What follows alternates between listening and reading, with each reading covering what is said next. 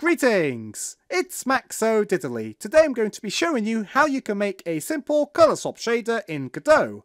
Let's get right into it. Also, the shader code will be in the description below for you to copy and paste.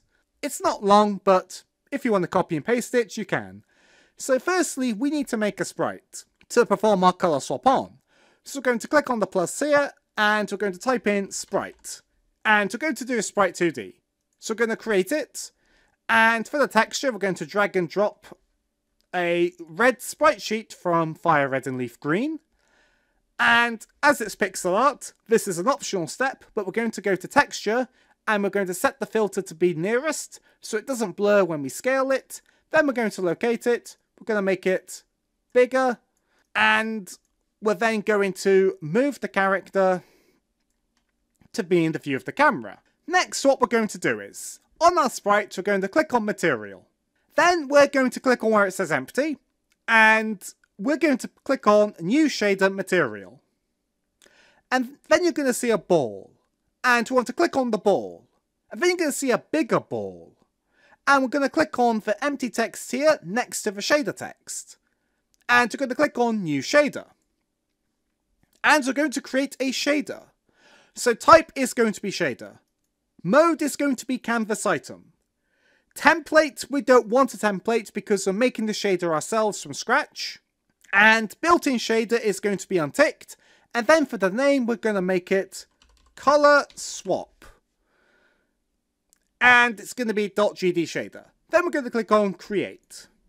So now we're going to create a shader. And as you can see, the shader has now been applied to this material for the sprite, but it does nothing because it's got no code. So let's write some code for it. And you notice, there's some code here already, which is defining the shader type. And we're saying this shader is going to be used for UI elements and sprites. Then we're going to do uniform vec4 target color source color semicolon. So here we're going to be creating our variable to store the color that we want to be replaced. So the keyword uniform is a type of variable that can be set outside of the shader and doesn't change while the shader runs. Vec4 is a vector 4, which contains 4 values, red, green, blue and alpha. Target color is the name of our variable, and source color is just a hint to the editor that this is a color input. We're going to do the same thing again, but for our replace color. So target color is what we want to be replaced, and replace color is what we're going to be replacing our target color with. And our next step is, we're going to do uniform float tolerance, hint range 0, 1. So this line creates another uniform variable called tolerance, and float means it's a single number. And hint range 0, 1 tells the editor that the value should be between the values of 0 and 1. And you might be thinking, Max, why have you not put 0.0 and 1.0? So now we're going to do void fragment. And we've also got 2 curly brackets after. So we're going to be making our fragment function. And in a shader, the fragment function runs for every pixel of the object being drawn. And this is where the magic happens for each pixel. So think of this as a fancy loop that's going to loop through every pixel. We're then going to do 2 lines of code in here to start with. We're going to do vec4 text color equals text color, texture, and UV.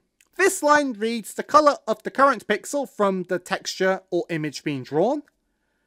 And we're going to be creating a variable called text color, which stores the color, again in RGBA format. And texture UV fetches the color of the pixel from the texture at the coordinates UV. Texture is obviously the texture being used, and UV are the coordinates of the current pixel on the image. So we're just saying, get the color of the current pixel from the image. And then we're going to do float dist equals distance, text color.rgb, target color.rgb, and distance, and then passing in the RGB values of our text color and our target color, calculates how different the RGB values are of the current pixel from the target color. And we are ignoring the alpha channel, which is why we're just doing .rgb and not .rgba. And we're basically asking, how similar is the current pixel's color to the target color? So we're going to do if this is less than tolerance, text color.rgb equals replace color.rgb. And basically we're going to check if the distance between the two colours is small enough, i.e. if the colours are similar. If the target colour is close enough to the current pixel we're looking at in terms of colour, that means, hey, this is a pixel that needs to have a colour swap occur on it. And if we do that, we then do text underscore colour.rgb equals replace underscore colour.rgb, which is the line of code that does the colour swap. Also, you do a curly bracket after because it's an if statement. After that, we're then going to do colour in uppercase and spelt the American way equals text underscore colour. So this line sets the final colour of the pixel. Here we're just telling our code what colour we want this pixel to be if we do a colour swap, but here is where the colour swap occurs. It's either going to be equal to this value here, meaning the colour remains unchanged, or this value here, meaning the colour of the pixel has changed. And colour is a built-in variable that determines the output colour of the current pixel.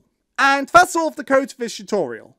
Also make sure the curly bracket at the end here is indented properly. Then we're going to save our work. And then we're going to click on our Sprite 2D. And if we go there, you'll notice there's some differences. We've got shader parameters, and we've got target colour, and replace colour, and tolerance. So for the target colour, we're going to click on it. And you can enter the hex value, you can toggle with the RGB values here, or you can click on the colour picker. So I'm going to pick the red on top of Red's hat. And then we're going to click on the replace colour. So I want to replace that hat with, I don't know, some green. To make it look like, I don't know, someone's thrown up from the top of a skyscraper and it's landed on his head. Why not? Let's do that.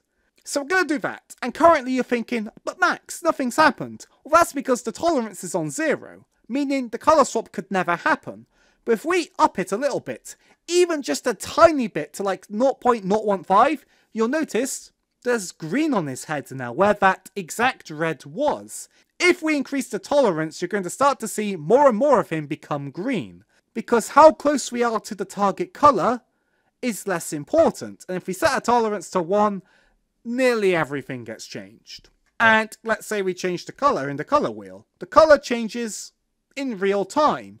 This will change in editor as well as when you're building the game. But let's say you want to use this shader now on another sprite. I'm going to quickly show you how you can do that. So I'm going to create another sprite. We're going to go up here. We're going to create another sprite 2D. This sprite 2D is going to be a child of the scene. And we're going to use our leaf sprite sheet. And she's currently a bit pixelated. But if we go to our texture and then go to filter, we can do nearest. So she's no longer pixelated. And then we can go to material and we can click on empty. And then we need to click on new shader material. This is important. We need to give it a separate material to our current sprite. Otherwise they will share the same color swapping. And then for shader, we can then click on load. And then we can find our shader here. We can click on open. And then we can go to shader parameters. We can pick, I don't know, the white on her cap. And replace that with some red. And then we set the tolerance to go up. And as you can see, she's got some red on her head. So, yeah. And last thing we're going to do is we're going to click play to see the code in action. And as you can see, the color swapping works in real time. So thanks for being a great audience. Be sure to leave a like and a comment if you enjoyed. And subscribe for more tutorials. Thanks for watching.